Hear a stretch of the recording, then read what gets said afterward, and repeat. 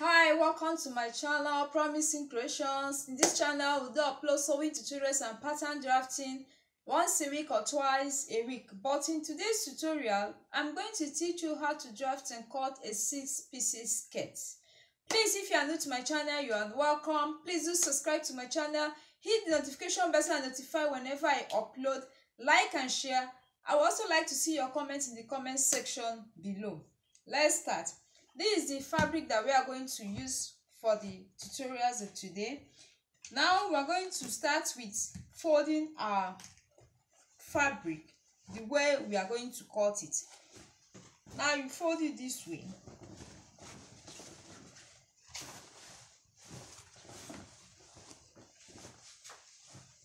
You fold it at the back. For you to cut a 6-piece skirt, 3 meters of fabric will be enough for a 6-piece skirt. And if you want to cut it together with the blouse, you have to go as length as getting 5 meters or 5 yards, as we all know in Nigeria we call it yards. You fold it this way. Now the measurement that we're going to use is, we are going to start from the waist measurement. The round waist measurement is 36. The hip measurement is 42. Then the lower butt measurement is 36. Then the vertical measurement from the waist measurement to the upper hip is 9 inches. From the waist to the knee is 18 inches. Then the full skirt length is 42. Let's start.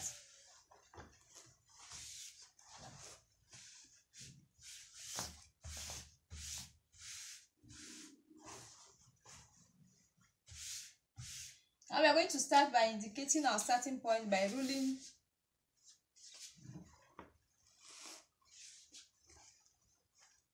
Now, in order for the opening at the down part, you consider your round waist measurement or round hip measurement based on how the client wants it. Like my class like the opening of her skirt with her hip measurement. You divide the hip measurement into 7 times it by 3, which I did for my client. Times it by 3, I got 18 inches. Now the opening for the skirt, I'm going to use 18 inches. At the down part, I'm going to measure, if this is the front, this is the center front, I'm going to measure 18 divided by 2 will give us 9 inches. I'm going to measure, if the down part will give me 9 inches and above, that's what I'm going to consider here. You draw it back so that it gives you 9 inches and above. Now I have my 9 inches at the up and above at the down part. Now I'm going to start with the upper.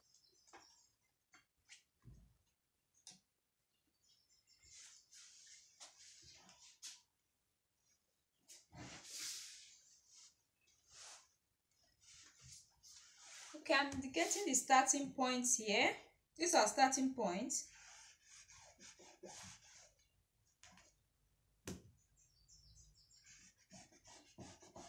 These are starting points. Now, her nipple to nipple, which is the bust span measurement, is 8 inches. Divide it into 2, will give us 4 inches. That's what you will use to get your center side of the skirt. Now we're going to measure here. We're going to get our 4 inches here. And I'm going to measure the vertical. I'm going to take the vertical measurement. Now, the waistband I'm going to use is 2 inches. But I'm going to take 1.5 inches, leaving ½ inch for joining allowance. Here is our upper hip measurement, which is 9 inches. The knee measurement 18 inches. Then the full skirt length the full skirt length is 42, but I'm adding 2 inches because the client is going to put it on with a high heel. So I'm adding 2 inches so that it will accommodate the heel, so that it will not be other jump up when the client is wearing it with a high heel shoe. Then I'm adding 2 inches. The skirt length is 42, but I'm taking here 44 inches. Let's draw a straight line against all our measurements. This is the new measurement. This is the upper hip.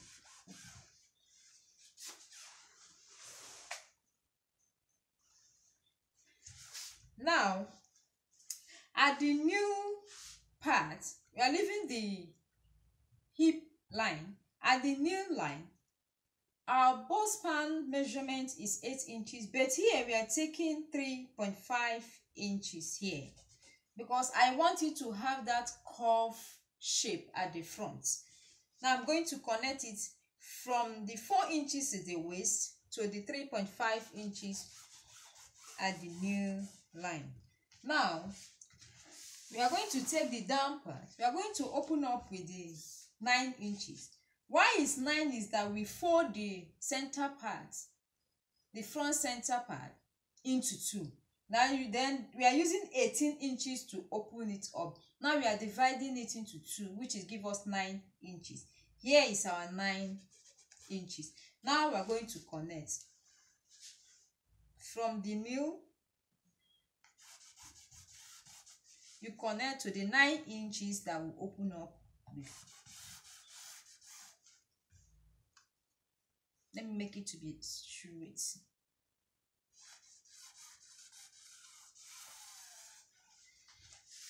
Now at the down part, I don't like my skirt, the curve of the skirt to be sharp. I do go up with 1 inch this way and use a hip curve ruler to curve it this way, so that it will be all that curve. Now this is our center front. We are going to cut. Cutting from the down part, you cut this way, following that curve, that 1 inch that we went up with, this way. Then you cut through this way. Now we are going to cut the center back. The center back, I fold it up to into 2 up to 18 inches, but because here you are not folding into 2, you are going to cut it, folding it to cut each one separately. Now I measure to get my 18 inches down here. Then I use the center front to place in order to get our center back.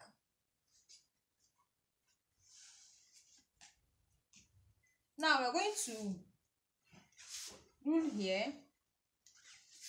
We're going to use our ruler. Place it very well.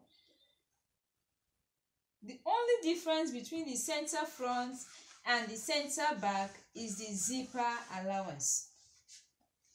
Now we are going to map out our zipper allowance. So up to the new measurement. Here is our new measurement. Here is our hip measurement, and here is our waist measurement. Now we are going to take 2 inches for our zipper allowance.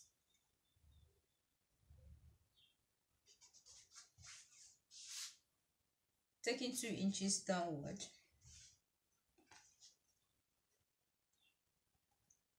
Now here is our new measurement. We are going to come in by ½ inch so that it will have that hip, to give it that hip curve shape at the back. Then we are going to connect it this way. From here, we connect to the waistline with that 1/2 inch that we went in with. Then this ruler is equal to 2 inches. And I'm going to rule it this way to meet up at the waistline also. Now from here, we are going to open up, come up this way. We are going to open up with our 18 inches. From here, these are 18 inches here.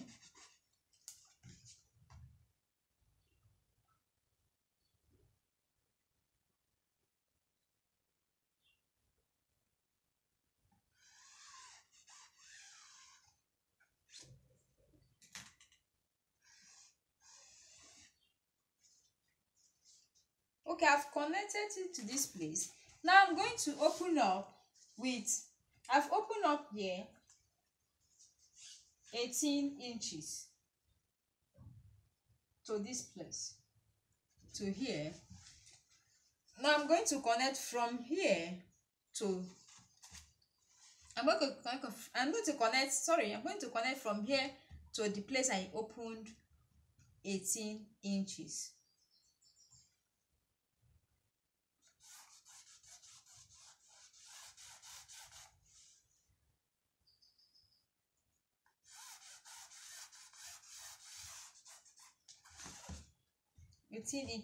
Now I'm going to go up with 1 inch. Going up with 1 inch will be round because the 6-piece skirt, the floor side, the down part is in form of a cycle shape. So I'm not going to make it to be down. You are not going to make it to be square. I'm going to make it to be round all through.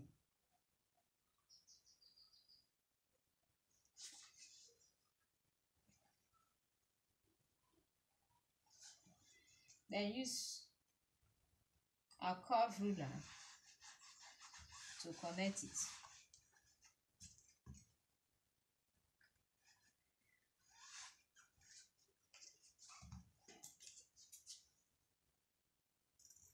Because here we have already curved here, I'm going to cut it this way.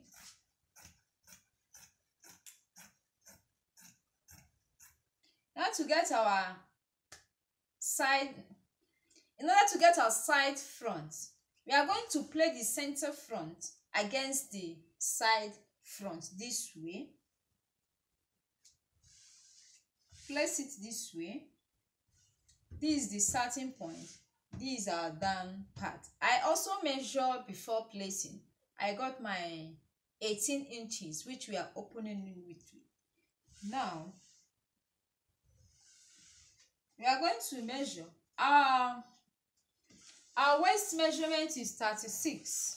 36 divided by 4 will give us 9 inches.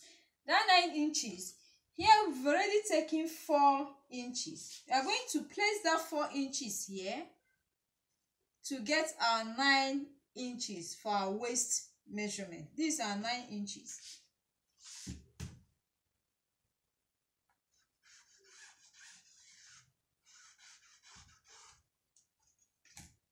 These are 9 inches plus 2.5 inches for seam allowance. This is our hip measurement here. These are hip measurement. These are waist measurement. And these are full skirt length. Now on our hip measurement, our hip is 42 inches. Divided into 4 will give us 10.5 inches. We're already taking 4 inches here. We are going to place 4 inches here in order to get our 10.5 inches here, plus 2.5 inches seam allowance. I like taking seam allowance so that I will not forget. Then our new measurement is I took 36 inches. When you come down the butt down before the normal heel, you measure round so that the skirt will have a fit. It will fit on that area. We have taken 4 inches here to get our 9 inches. Then plus 2.5 inches seam allowance. Now from the waist measurement, I'm going to take the hip curve to connect so that it will give us that hip shape.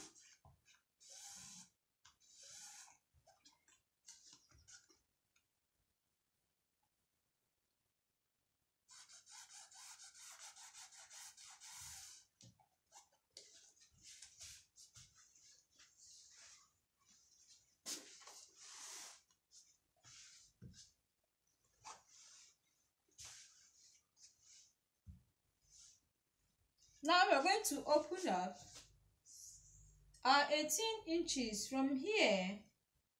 Here is where our 18 inches fall. Is here.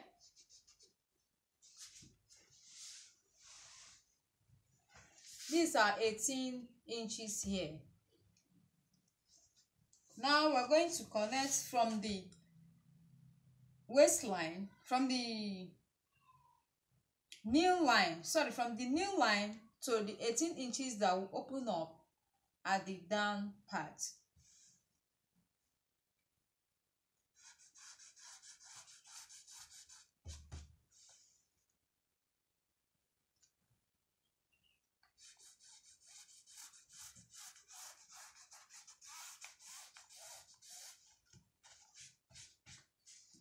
Also, I'm going to take that 1 inch upward at the center side front.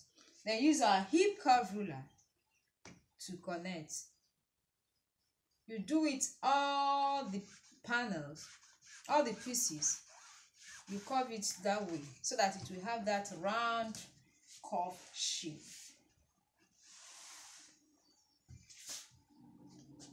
Now we are going to cut. Okay, I've done cutting the side back and the side front. In this case, the side back and the side front, there's no much difference because the client is not that hippie.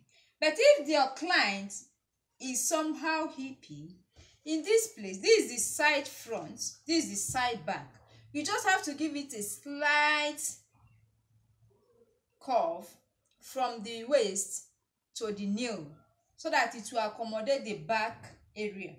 Now we are going to place it on the lining. This is the lining that I'm going to use. I'm going to place it on the lining. I'll place it in cut, then gum.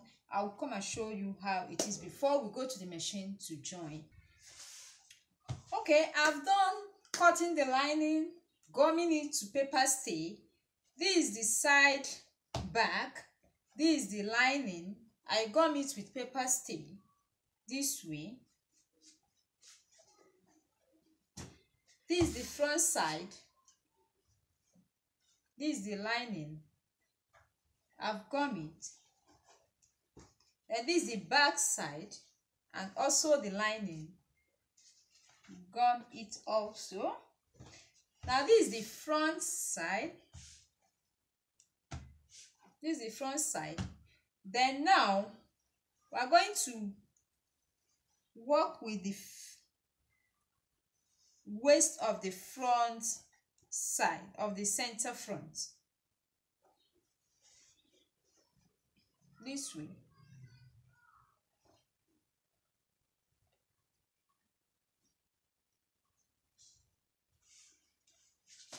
I came down with half for the waistline. I'm going to remove it this way. I'm going to cut it off.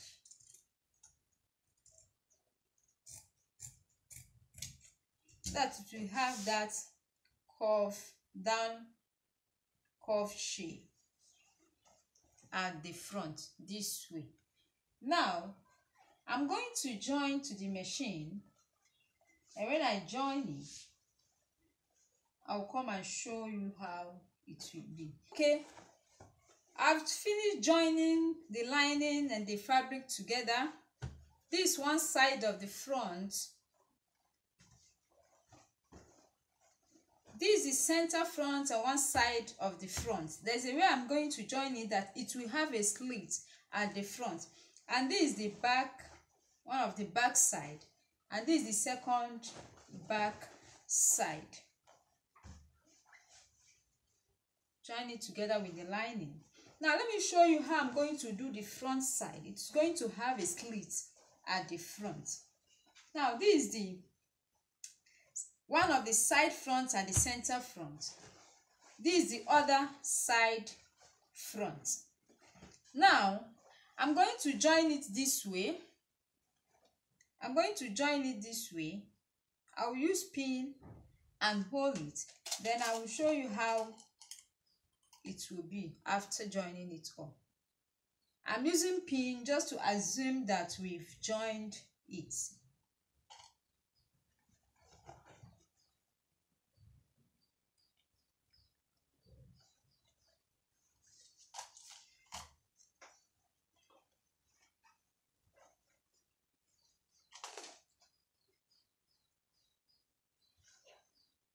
Here is the new.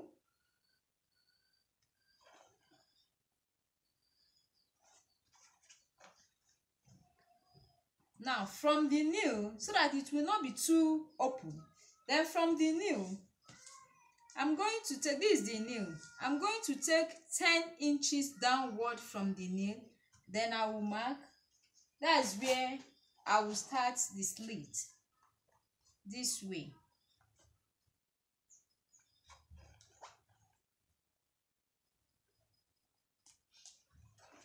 That's where I will start the slit. This is how it will look like. This is the slit. This is how I will join it. Now this is the complete front panel. Now to give it a design, and I will cover the joining here this way. I'll first of all put this way, this way.